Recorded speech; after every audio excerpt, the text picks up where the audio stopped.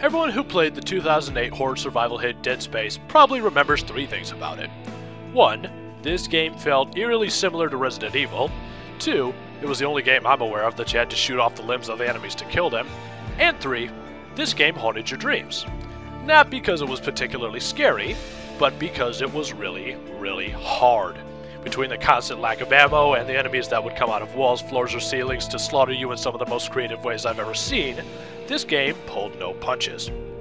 But despite its difficulty, Dead Space did manage to have a very strong story, and it did manage to create an extremely strong, dark, and foreboding atmosphere.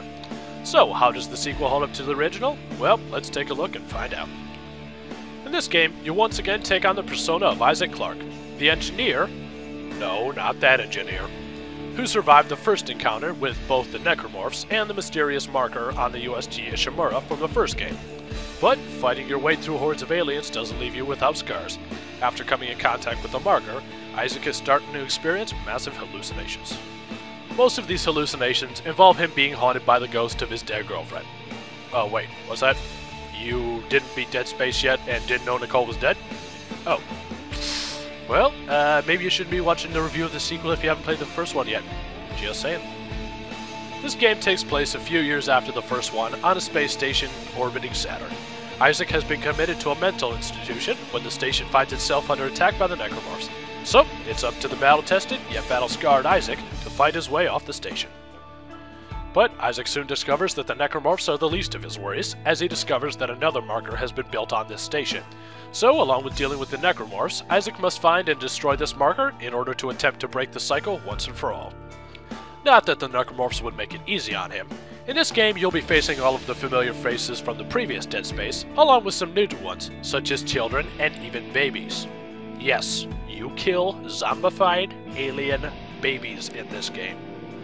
No wonder your mom hates this game. But Isaac isn't alone. Along the way, you will encounter some people who will aid you in your quest. But a word to the wise.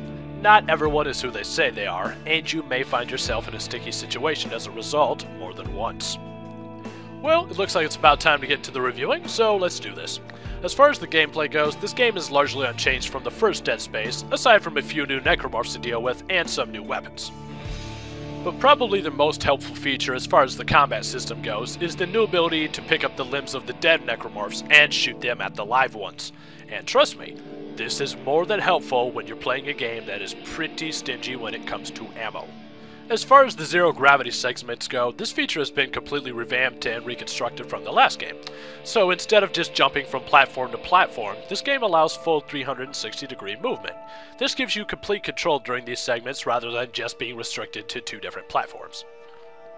Another interesting feature for this game is the addition of puzzles. Now these are a bit few and far in between, but they can be a fun change of pace, and it is interesting to see them use the fact that Isaac is an engineer as a gameplay factor. And now for the difficulty. Did you play Dead Space 1? You did? Well, then you know that this game will pull absolutely no punches when it comes to the difficulty. Yes, the enemies will come from absolutely nowhere to execute you. So, unless you enjoy watching Isaac get mauled in every conceivable fashion, I'd get used to hitting the Restart Last Checkpoint button. Now, speaking of checkpoints, let's talk about the save system. Now, this game has the exact same system as the former Dead Space and pretty much all of the Resident Evil games. And if you don't know what that means that when you die, you go back to your nearest checkpoint, but when you restart the game, you have to start from specific save locations found throughout the game. Now, these locations really aren't that far from each other, but I personally feel that this system is just obsolete and unnecessarily annoying, especially for a game that came out in 2011. Now, all these features are combined into a campaign that will run you anywhere from 10 to 20 plus hours, depending on the difficulty you choose. Now let's take a look at the graphics. No, seriously, just look. Can you find anything bad to say about them? Because I can't. These graphics are awesome. Moving on. One of the most noteworthy additions to this game is the online multiplayer. Now this multiplayer is similar to the multiplayer in Left 4 Dead. In other words, you have two teams. One team is a team of humans who must fight through the Necromorphs in order to complete their objectives, and the other team is the Necromorphs, whose objective is to stop the humans from completing their objectives. Playing through these online games allows you to unlock newer weapons and suits when you play as the humans, and upgrades all the attacks done when you play as the Necromorphs.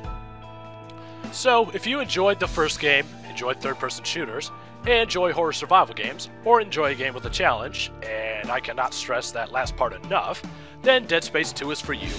It keeps the positive aspects from the first game, along with adding some great new features to keep you playing for quite a while. So, ladies and gentlemen, thanks for watching, but before I go, here's something to haunt your dreams.